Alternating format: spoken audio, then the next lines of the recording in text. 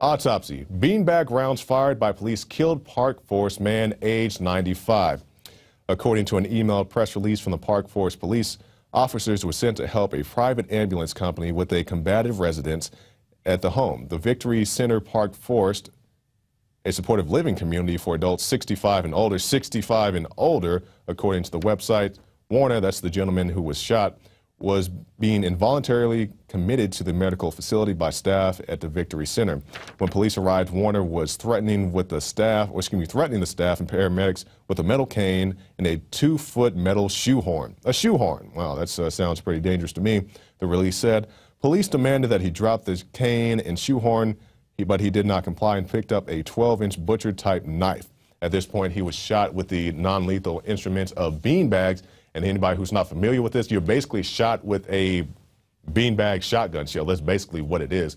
It still kicks with all the force of a shotgun shell. It's just designed not to penetrate your body as, birdshot or other things could do. So, this man was shot with this. Another incident on these non-lethal things, your tasers, your beanbags, your rubber bullets. And even if they don't kill you, they can have very serious health effects, as was the case in this gentleman. He actually died from his injuries. So keep this in mind every time they say that, well, we use non-lethal instruments, we use the gas. People have choked to death on gas, pepper spray. People who are asthmatic, people who've gone in cardiac arrest from being tased. This man got internal injuries from being shot with pretty much a beanbag shotgun shell and died from those injuries. But we'll see if anybody is ever going to be held responsible for the death of this man, age 95. I'm not exactly sure how dangerous a 95-year-old can be, but if he's holding any type of non-firearm.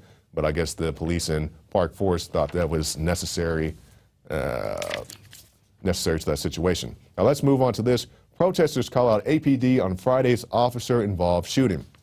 This is a situation that happened right here in the city of Austin. A gentleman went to a bank after the bank had been robbed. Obviously, he didn't know that the bank had been robbed. So the police were like, maybe this is the suspect returning to the scene of the crime. The cops questioned the guy. He said, hey, I didn't know the bank was robbed. I'm sorry, I'll get out of here.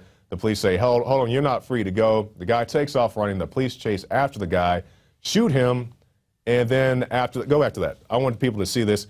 It says, go down a little bit, investigating the robbery. Police have confirmed that Jackson is not suspected in the Benchmark bank robbery. So that's how investigations are going in the city of Austin. They're shooting people's dogs. They're shooting people who were not involved in bank robberies. But, we find that out after we shot the guy, after he's laying dead on the ground with blood coming out of him. That's when we've concluded that he was not involved in the bank robbery. And even if he was involved in the bank robbery, you can't just chase somebody down the street and shoot him. Didn't we just have this whole big talk about George Zimmerman and so forth?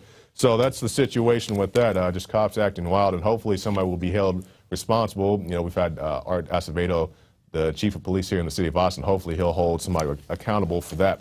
FBI recovered 105 missing and sexually exploited children, which is good news because we don't talk too positively about the FBI that often, but it's a good thing we have this on here.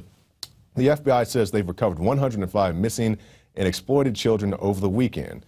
Good. Let's go to the second quote. The FBI made the announcement on Monday morning and reportedly has arrested 150 pimps involved in selling minors through an underground sex trade that exploited missing children ages 13 through 17 around the country.